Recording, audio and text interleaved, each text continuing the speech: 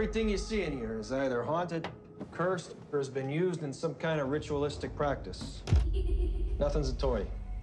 It's safer for these things to be in here than out there. Sometimes it's better to keep the genie in the bottle.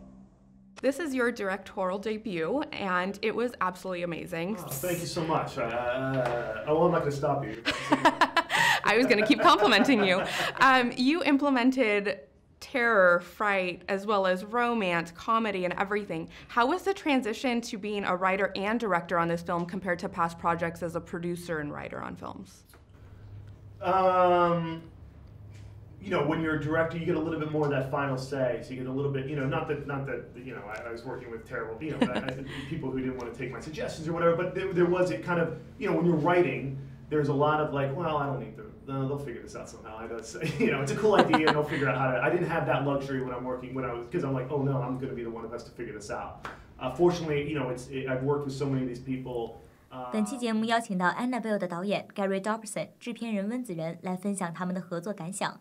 主演 Vera Farmiga 和 Patrick Wilson 以及演员 Mckenna Grace、Madison、Iseman 和 Sarife 畅谈他们在电影表演中的故事。